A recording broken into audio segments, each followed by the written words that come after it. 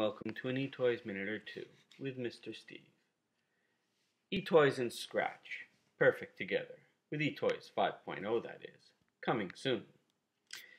Here I have a Scratch project, and I'm going to enable sensing, remote sensors. So we're going to click on sensing. If you go down to the sensing value tile, we'll come here and click Enable Remote Sensors. You'll see a pop-up that says Remote Sensors Enabled. Now you'll notice I have a script that says when I receive play note, we play this note for 2 beats. Let's try it. That works, but I want to control this from Etoys. Now in Etoys, if you go to the Object Catalog, whoops, sorry about that, you will see a Scratch category with a Scratch client, which I've already dragged out. When you open the viewer, you'll see a Scratch host. The host is set to the default IP for your local computer. 127.0.0.1 will show up on all computers, and you can always talk to the Scratch project on your computer. You could also talk to another computer if you know that computer's IP. Now, we play the note when we receive a broadcast message called play note. So let's take a scripting tile, Scratch client broadcast, sorry about that, and we'll broadcast play note. Now let's try it. Oops, first I have to double click cat and he opens up. Now I have this set to play on mouse down. And now if I mouse down on this, you can also make it look more like a piano key by dragging it and coloring it in white if you wanted, which is what I did here. Now what we can do is, when I go here, I am going to, well, first let me set the sound effect for all pages to silence so you don't hear that loud scratching noise. No pun intended. So here again, when I hit the note, it plays. But I want to set the note's value. I'm updating the resistance value to my note, and I'm going to send values at the same time. Now, when I click it, or mouse enter in this case instead of mouse down. So let's try 64. You hear a different note. Now if I go over here, I've created a little keyboard and I can actually play a little music. Whoops. This is set to play note over here, and I have another script that does that. So I'm going to change that to that. And actually I'm using this script here. I said when I receive play note, I set my dancer's pitch to resistance A sensor's value, and then I play the note. You can get details of this in a blog page I'll do shortly. But now I can mouse over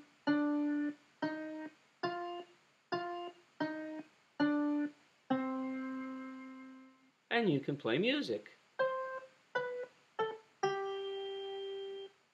But what else can we do?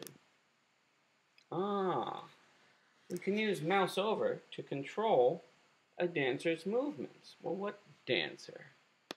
Well, if I go to my Scratch project, you'll see I have a dancer. And he has a couple actions based on receiving pose 0 through 4. So what we will do now is, let's move our Scratch project over here. Now I set these up so that when I mouse over, he actually goes there. And you might hear a slight tone every once in a while because I still have it on pose 0.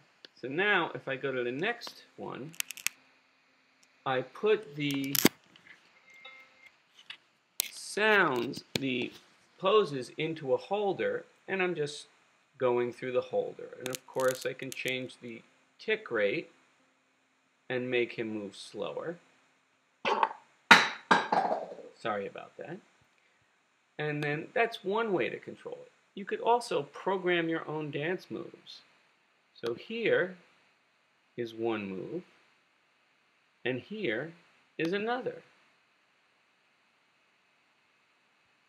Another thing you could do is you could have a series of moves. And I can click start this move, go to my awesome one-handed hold. I'm very strong with this move. Takes a lot of strength. And then back to my next move. And of course, you could go through a set of these moves and actually program a whole dance routine.